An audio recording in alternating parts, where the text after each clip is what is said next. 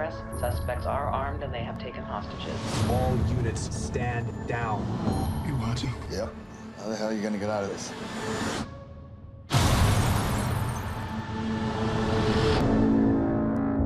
You know what this is? It's a decoy. Dealing with a different animal here, boys. Let's go! Let's go!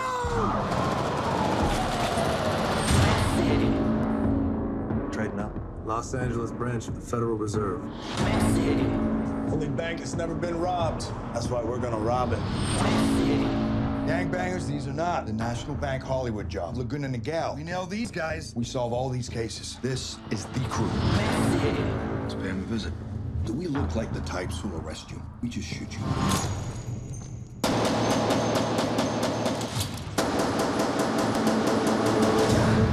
They're addicted to heists. Sooner or later, they'll need their fix.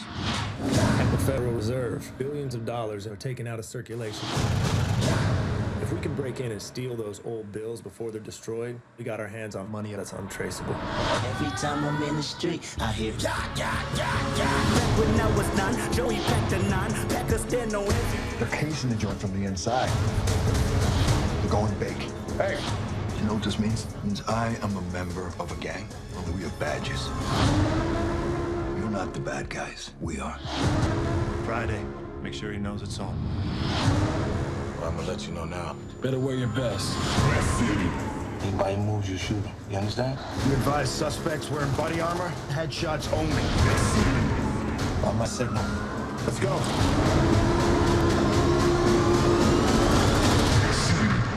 I ain't cuffing up. It's okay. I didn't bring my cuffs anyway. Hey guys, welcome to Build Series. Give them a round of applause. O'Shea Jackson Jr., Pablo Schreiber. Here to talk Den of Thieves, which is out January 19th. How are you guys excited to see everybody? Everybody on the big screen? I'm real excited. You know, this project really hits you in the face, and you know, I can't wait for everybody to see it on the 19th.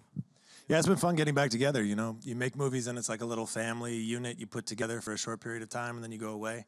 And, you know, to get back together with Curtis and Gerard and O'Shea and everybody and see them now to sell this movie, it's a lot of fun getting everybody back together. I'd love to hear what you guys thought about the characters at first and then how you got attached to the movie. O'Shea, let's start with you. I like the Donnie because first I get to be the cool guy who drives the cool car. You know, the wheelman, as they say. Yeah, so you know that's always dope to be able to do cool stuff that you never get to do at home. And I felt like he was the most relatable because you know, I'm not a crooked cop or make plans to rob banks. So you know, he just seemed like the dude who was caught at the wrong place at the wrong time and just trying to keep my head on my shoulders and away from the guns. That's a really nice positive way of spinning what he said when we were doing military training. When we were getting trained up and we were, you know, like long days and cold mornings and we would come in, they're trying to train us with the guns and stuff. And O'Shea's favorite line was, "I'm just a driver. Just the driver. I don't need to know this. I'm just the driver. You know, why do I need to be here diving on the ground, you know, and messing up my shoulder and doing all this for y'all? They just wanted to see me work. That's all." Yeah, what do you think about the role? I mean, the role, obviously, you know, it was an honor to get to bring it to the screen. This script has been around for like 10 or 15 years. Christian Gudegast, who wrote it and directed it, it's his directorial debut, and he does a very fine job.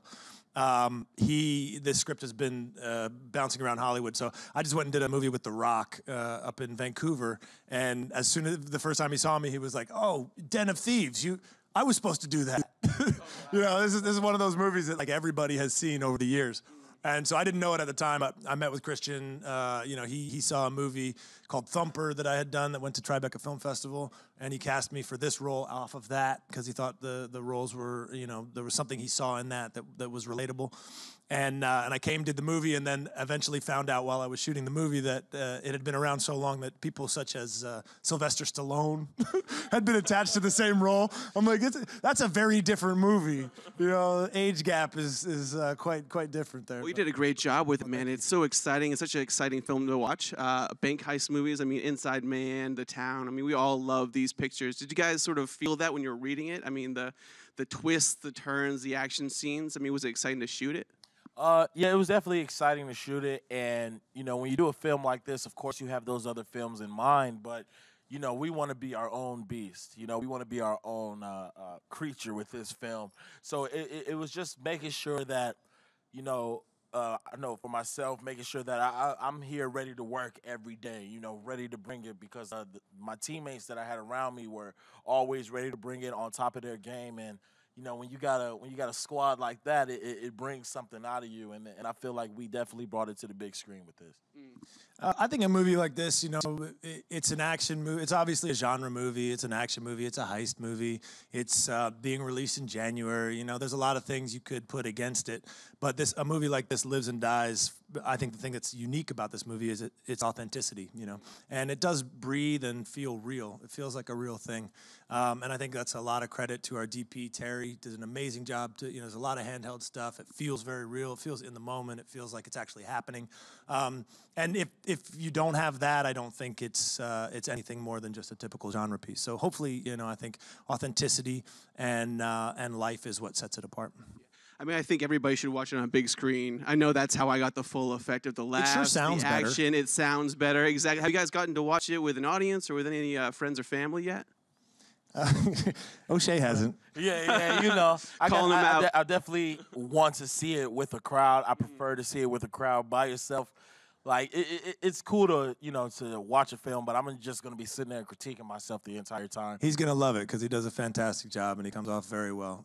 It's across the board. It's really tremendously acted by everybody in the piece, and you're gonna be proud. Yeah, I saw it in Long Beach with a test audience. It was really fun to sit with a group of people that were looking at it critically, and at the end they had to give a score sheet, et cetera, et cetera. And so that was a fun experience. It was my first time doing that. Now, you mentioned the tactical training. What kind of tactical training did you guys do? I mean, in this, you guys are pretty heavily armed. Yeah, I mean, the whole catch with this thing is these guys are bank robbers who have gone into this after a life of special forces military training, basically. They came back from being deployed and didn't have anywhere to put their skill set.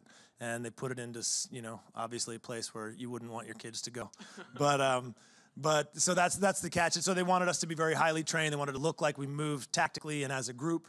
And I had some experience with that because I did a movie called 13 Hours.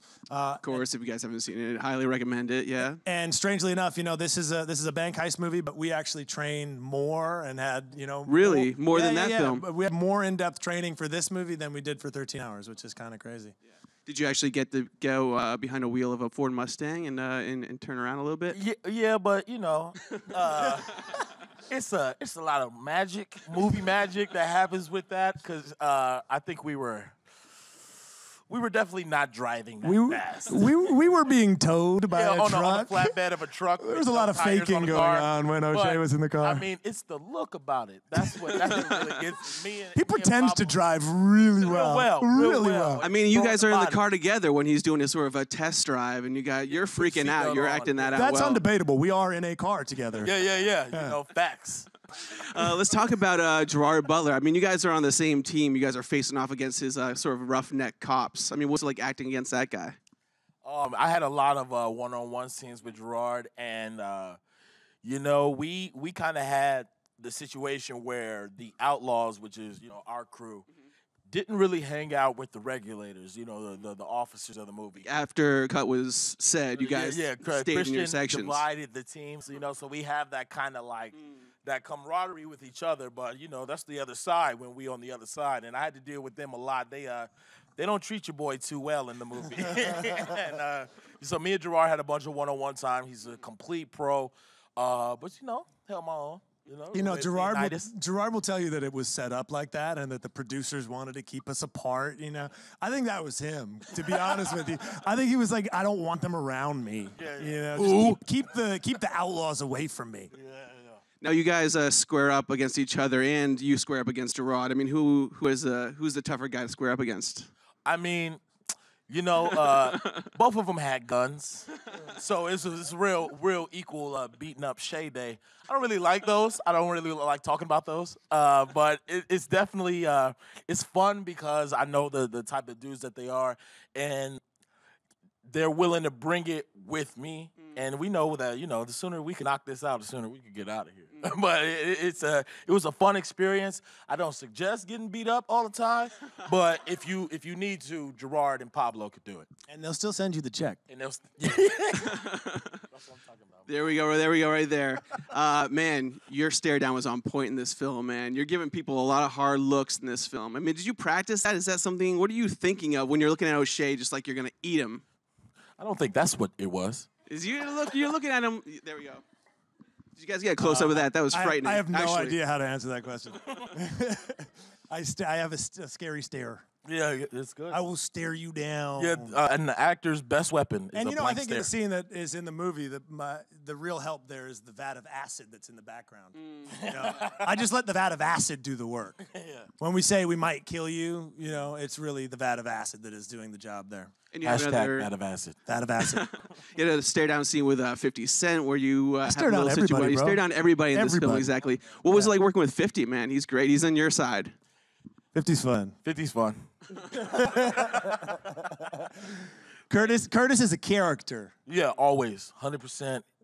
What you see is what you get, and Ensign. The role of Ensign is major importance. He's the heavy gunner in the movie, and you guys have the relationship though. I'm the new guy. Yeah, we had military service we served together for years and years and come into the relationship. In the movie, I'm coming out of jail basically after 6 or 7 years served in prison, and we're picking up a relationship that had been started when we had been robbing banks before I went into jail. And even before that, we had served in the military for a long time. So there's a deep relationship between the two guys. And they have, a deep respect for each other. And they're basically going to war together, So working with 50 is fun. He's, he keeps it light, which is good. But I would say both of these guys keep it very light. Yeah. So the vibe on set, there was never a problem with like people being too serious. And it got serious when it needed to, and everybody, was respectful of the work. But then at the same time, there was a lot of fun to be had. I mean, I mentioned before, there's a couple really awesome twists in this film. I mean, I'm curious, as actors, when you know what's going to happen, are you acting sort of in that level? Or are you trying to sort of, the guy doesn't know what's going to happen at the end of the film? Is it hard to act that, or is that something that sort of helps the character?